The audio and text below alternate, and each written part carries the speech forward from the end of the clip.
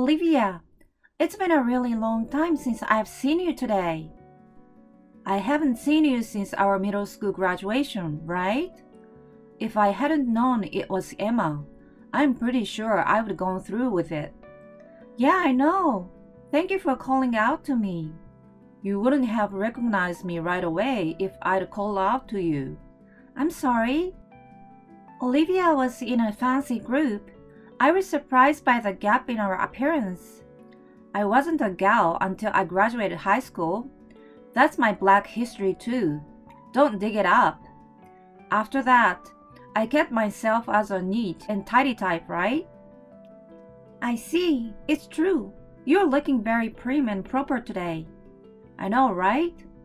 In that respect, Emma has hardly changed at all. That's why I noticed. What? You mean I haven't changed since middle school? Of course, it's a good thing. Even today, I'm running for a board position. I'm just like I was in junior high when I was on a class council. I know you don't have any mommy friends right now, but I'm sure everyone will realize that you're a dependable leader. I wonder if they will. That's right. Even if you make a lot of mom friends, you will still have to play with me, won't you? Sure. 2 weeks later. I know the kids are getting used to kindergarten a lot. I was thinking, maybe we could have lunch while the kids are at kindergarten. That sounds great. Where do you want to go? I just moved back to town. I don't know much about it. I'd like Emma to introduce me if you can. Okay. I know a great place. I will make a reservation. When would you like to do it? How about next Wednesday? I got it. I'm free that day too, so let's do it. I'm looking forward to lunch with Olivia. I'm really looking forward to it too. The day of the lunch. Thank you for introducing me to this wonderful restaurant today. The food was delicious. I'm glad you enjoyed it. Wait, there's more to this story. What are you talking about? Emma said it was reasonable. I thought our budget would be around $10, but it was twice as much as $20. And it's a course meal. You should have told me that first. I was dressed so inappropriately. I'm sorry, I should have told you that it was a course meal. But we don't have a dress code. It wasn't out of place or anything. Yes, it was. I could feel the glances from the other tables sometimes. I think you worry too much. And what about the budget? Sorry about that too. It's been a while since I've had lunch. It's not okay. We are housewives. It's a big expense. Of course, it costs a lot. I'm sorry. I hope you understand. From now on, when you decide on a restaurant, let me check it once. Okay, I understand. I will check with you from now on. 2 weeks later. Emma, I've been hearing rumors about your husband lately. Is that true? What's that? I don't know anything about the rumors. Your husband is going to be our department head at the age of 35. I don't know how people know about that. Sure, he's going to be our department head. And he works for a prestigious company, right? How does everyone know so much about my husband? I heard a husband who works for the same company as Soul's, but still a department manager at 35? Isn't that impossible? I don't know all the details either, but apparently my husband is the boss's favorite. That's why he got promoted a little early. What do you mean, seems like? You should be more interested in your own husband. Yeah, but a promotion isn't always a good thing. He has been coming home late lately. My daughter misses him. That's a luxury you can't afford. You're home on your days off, right? That's enough for me. My husband is 30 years old and has no position. He's just an ordinary employee. 30 is still young. I'm sure he will have lots of opportunities from now on. I don't want Emma to tell me that you have a husband who is already a department head. I'm sorry. I shouldn't have said that. I see. I guess that's why you said it was reasonable when we had lunch 2 weeks ago. Well, when you're the boss's wife, I'm sure she'd go out for a more expensive lunch. I don't do that. I don't mind going to a family restaurant. Then what was the restaurant 2 weeks ago? Were you taking advantage of me? I didn't mean it that way. I personally love their cooking. I just wanted Olivia to know about it. I'm sure you can come up with any number of excuses. I just thought it would be nice to see some of my old classmates again. I thought life would be more fun. I'm afraid that's not gonna happen. Does that mean you're not gonna have lunch with me anymore? Well, I guess so. It's not like you and I have the same money sense. I'm poor. I will stay home, be quiet. Don't talk to me like that. Let's go have lunch again, okay? Leave me alone for a while. 1 month later. Hey, Emma. Oh my God, I've been waiting for a line from Olivia. I heard it's your anniversary next month. Yeah, how did you know that? So, you and your husband are going to a spa for your anniversary. And it's going to be a very expensive spa. Yes. I'm so jealous. I can't believe you're going to such an expensive spa for your anniversary. But to go to such an expensive hot spring? Mrs. Boss is different, isn't she? We only splurged this time because it was our 5th anniversary. We usually stay home. 5th anniversary has nothing to do with it. If you say so, we had our 5th wedding anniversary too. But my husband didn't even remember. We didn't do anything like an anniversary. Why don't you complain to your husband about that? It has nothing to do with me. It has nothing to do with you. What's the difference between me and Emma? Why should I be the only one who feels miserable? So, don't tell me. I don't like your attitude. Well, you will just have to wait and see. Something will happen on Emma's wedding anniversary. 1 month later. On Emma's wedding anniversary, I've already started staying at a nice hot spring hotel. Too bad I got that reservation on your behalf, because I'm sure you paid in advance anyway. I'm allowed to spend a lot of money, ain't I? Our reservation is for a day trip. What? Why would you come to such a nice luxury hotel as this for a day trip? Don't they usually stay overnight? My husband's work schedule didn't allow for it, so we had no choice but to take a day trip.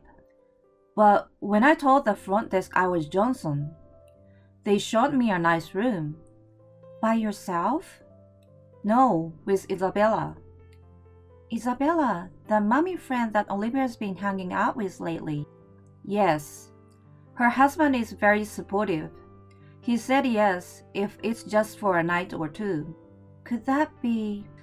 But I wonder if it's possible. What are you babbling about? Maybe there was another reservation. Is that even possible? Anyway, you should check with the front desk. Okay. 10 minutes later. Emma was right. I went to the front desk. There were 2 women in their late 30s who were really pissed off. Is that the real Miss Johnson? Yes. Oh, what happened? I got scared, so I went back to my room. I'm not gonna leave for a while. Do you know what you have done? You are taking people's reservations without... But isn't it bad enough for the innkeeper? They let us through so easily. There is no room for doubt at all, right? But it was Olivia who lied to them in the first place. You told them you were a Johnson, and then you stole the reservation. I pity the real Miss Johnson too much. I don't care if you pity them or not. As long as they don't find out about us, we can work it out, right? If that's all you're saying, I will call them in myself. I will tell them the ones in the room relaxing are fake. Stop it. Don't do such unnecessary things. But you're trying to keep quiet. I can't overlook something like that. Half an hour later, I get a call from the innkeeper. Emma, you're really cold. Because that's not the reservation for Olivia and her friends. I can't just sit back and let this happen. You didn't have to show your strong sense of justice here. I'm sorry, but I had to make a quick phone call. The real Johnsons just happened to have an open room in the same grade. Oh wow. You don't think that's a good thing because they had a room, do you? What? How did you know? I just thought that's what Olivia would think. No need to be sarcastic or anything. So why should I get called out when the case is closed? Because you're a fake Johnson. Why else would you get called out? But like I said before, they just accepted us as normal. They showed us to our room right away. Maybe the innkeepers didn't check enough. That's what the innkeeper said. He said it was our fault too. That's why you want to talk to the front desk. Go on, get out of here. All right, don't get so mad at me. An hour later, I'm gone. I told them that the inn was at fault for what happened today. I can stay here. That's very kind of them. But we still have to pay the bill. I would have hijacked Emma's wedding anniversary to come visit. Maybe if you hadn't wanted to pay in the first place, don't you have money for lodging? Yes, you're right. I don't have any money. And yet, we went on a spree as soon as we got to the inn. That's what you said earlier. What are you going to do with the money from your stay and your extravagant spending? Emma. This wedding anniversary incident started with Emma, didn't it? No. Don't turn someone's anniversary into an incident without my permission. So you should pay for the accommodation? I'm not paying a penny. And what about Isabella, who is coming with you? She seems kind of appalled by me. I mean, she's a good friend of yours. Hey, what should I do about tomorrow's bill? Do you have any ideas? I don't know. Why don't you ask your husband? Or your parents' house? It's hard to contact either of them. Later in the day. The next day, Olivia was told at the front desk that the room rate was $500,000. The friend Olivia brought, Isabella, paid the half, $250,000 with her credit card, and left the hotel leaving Olivia. Olivia tried to pay the remaining with her credit card, but she had maxed out her credit card, so she couldn't pay the bill. Eventually, she was able to get her husband to wire, and she was able to go home. Her angry husband was waiting for her at home. She had to tell him about the whole incident. After he finished listening to her, the hellish sermon time started. At the kindergarten, Isabella went around and talked about the incident. Rumors spread quickly. In the end, Olivia became the outsider, both at home and in kindergarten, and she was feeling pinned. About the $250,000 was paid from Olivia's saving from. Good evening. My daughter told me today that Oliver left school early. Is Oliver okay? Good evening. Thank you for making call. He's got a bit of fever and he's feeling kind of tired all over. If the same symptoms persist tomorrow, I'm going to take him to the hospital. I see. I hope it's nothing. My daughter is worried about Oliver too. Please let me know if you find anything. I will call you if I find out anything. And tell Amelia not to worry, okay? Okay, I will do that. 3 days later. Hey Charlotte, Oliver has been absent for the past 3 days, right? Why didn't you tell me? You promised to let Amelia know that how he was feeling. I'm sorry. I was supposed to call you. My regular doctor's office couldn't figure out what he was wrong. He's at ABC General Hospital for tests.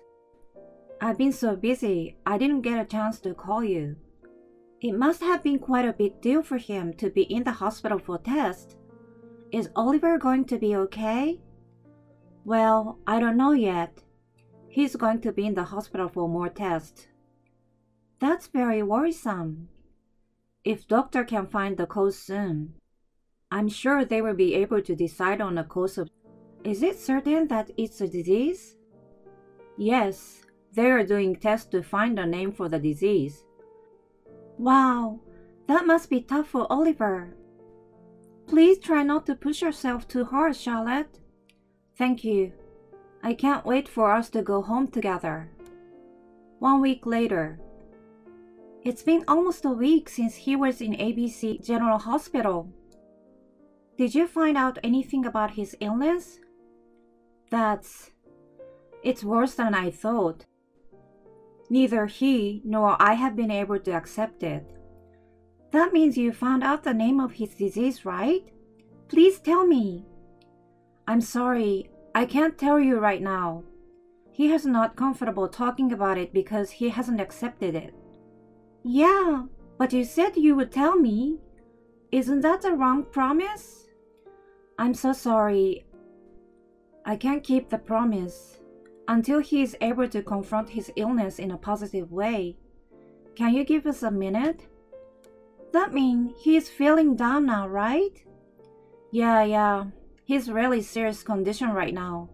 So just leave him alone for now. I know you're worried about Amelia. I'd appreciate it if you'd cover it up somehow. Do I have to lie to Amelia too? That's not very mature of you. But I really can't tell you at this point. It's really suspicious that you're trying so hard to hide it. Maybe he has cancer or something? No.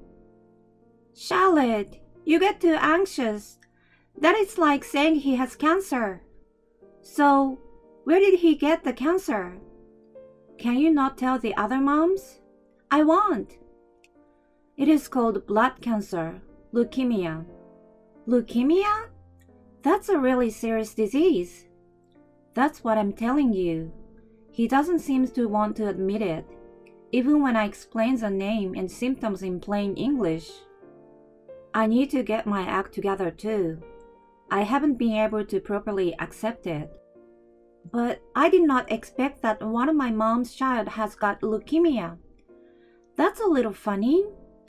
What are you talking? So I said leukemia is funny. Why do you say it's funny? Because leukemia is rare, and it's simply because it's funny. I'm sure he will have a smooth head as the treatment progresses. By the way, how long does he have left to live? First of all, we are having a serious discussion. Don't use LOL. There's nothing fun about it. Even the hair thing. Do you enjoy watching a kid's hair fall out? Don't say things like life expectancy lightly. Because I'm curious about it. My interest in leukemia is endless, LOL. So stop with the LOL. It's very offensive. And what was that? Who are you to say that to me, Charlotte? How dare you deny my expression of emotion? I'm so hurt. Huh?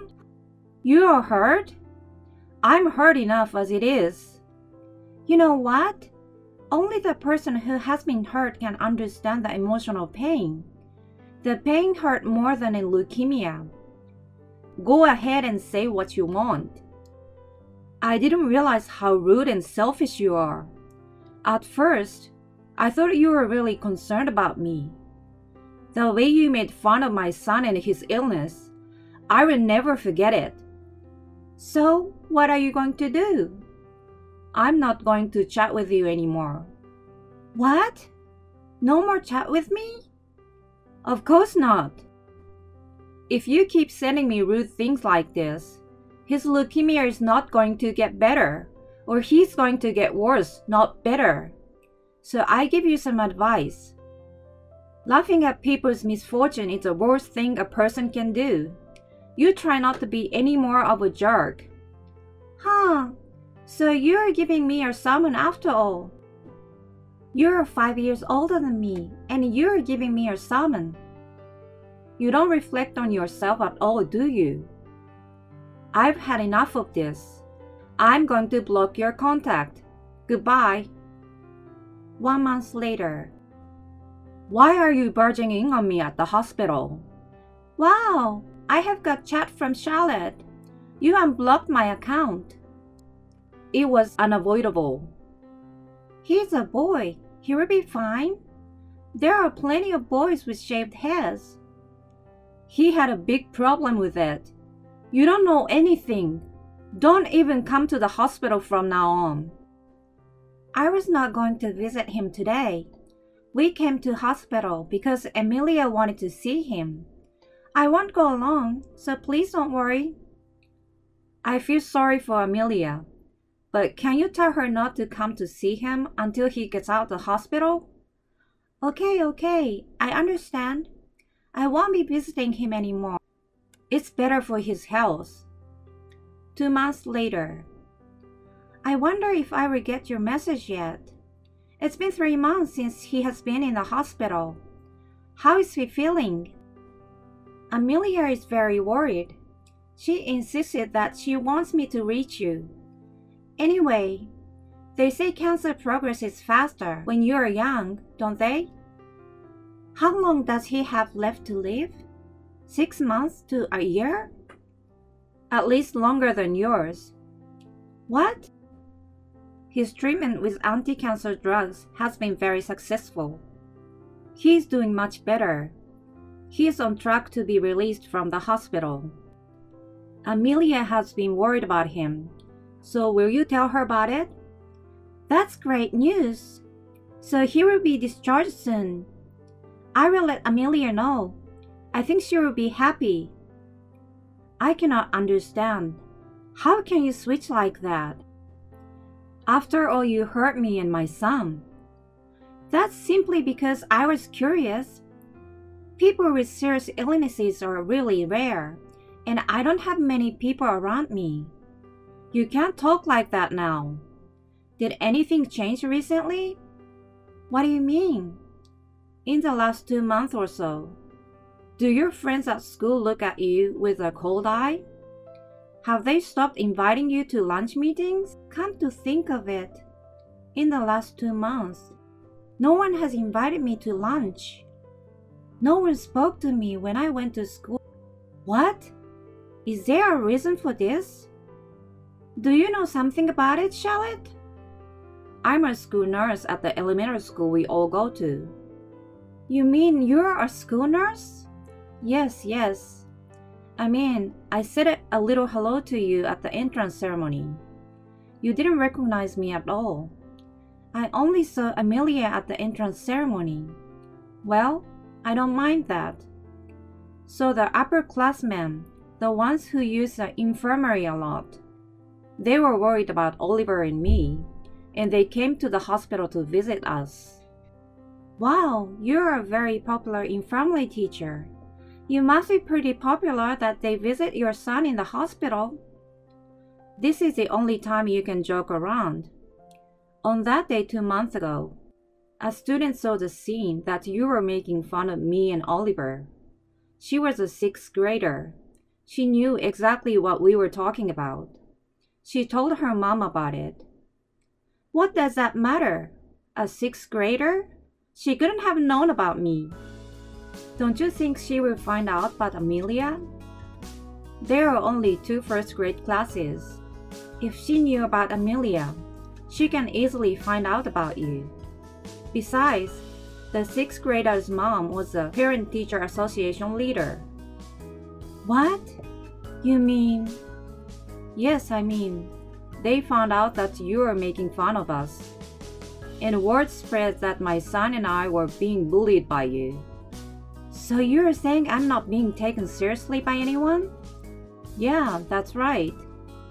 Maybe you will always be alone. Wait a minute. What about Amelia? She's fine. She goes to school every day. As for Amelia, I could tell she was really worried about Oliver. Apart from the rumors about you, she was told that she is the sweetest girl who has been worried about him for over 3 months. Amelia's kind-hearted story is playing along, which makes Sophia's scumbagness all the more apparent. What the hell is that? It's not right that she's the only good girl. I'm the one who took her to the hospital. I worried about him too. And kind mommy friend. You still say that. When did anyone ever worry about him? You're laughing at us all the time. I told you before, didn't I? I will never forget how you laughed at my son's illness. From now on, you must reflect on your outburst. Oh no, I didn't do anything wrong. Later on. After that, the rumor about Sophia that was circulating in the school and spread to the whole town. The heartless outburst against the boy with leukemia. It reaches Sophia's husband too. The husband decided to divorce her because of the cruelty of her words. He decided to take custody of Amelia. Sophia had completely lost her place in the town and went back to her parents' house. But everyone left her when she told them about the divorce reason, and she lost her place there as well. No one knows where she has been since. Meanwhile, Charlotte and her son are back in school. Oliver's condition was getting better, and he was able to return to school without any problems. Amelia, who had been very worried about him, is now getting along well with him at school.